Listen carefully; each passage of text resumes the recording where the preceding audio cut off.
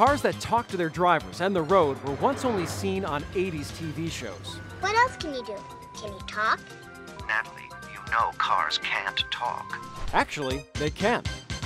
Cars that are connected to the driver and the road are being tested right now at the Virginia Tech Transportation Institute.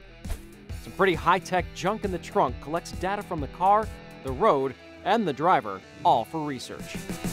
We have cameras looking over your shoulder to see what you're doing. Are you driving in the 10 and 2 position? Are you messing with the center console? So I can have the Night Rider in 10 or 15 years. You got that right.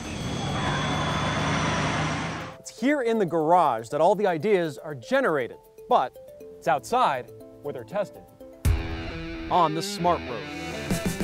We can test human response, we can test pavements, we can test lighting systems, visibility, pavement markings. We can basically test the whole driving environment all in this one facility. And that includes the weather. With more than 70 spigots, 400 road sensors, and 2.2 miles of pavement, they can make it rain, snow, or even fog. And since weather is a factor that drivers cannot control, connected technology can be crucial. You can imagine that if you suddenly had a warning that 1,000 feet ahead there was an icy patch, you can prepare for it and be ready, because unfortunately the vehicle in front of you found it for you, but you take advantage of their information. And then throw in the element of surprise. Oh, what was that? And all of those risk factors are magnified when the sun goes down.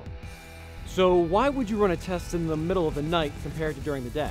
We're interested in how people drive at night and how well they can see things like pavement markings, but we're also really interested in how much energy we're using to make that visibility happen. So as you look at all this research coming together, are you hopeful we'll be saving lives on the road?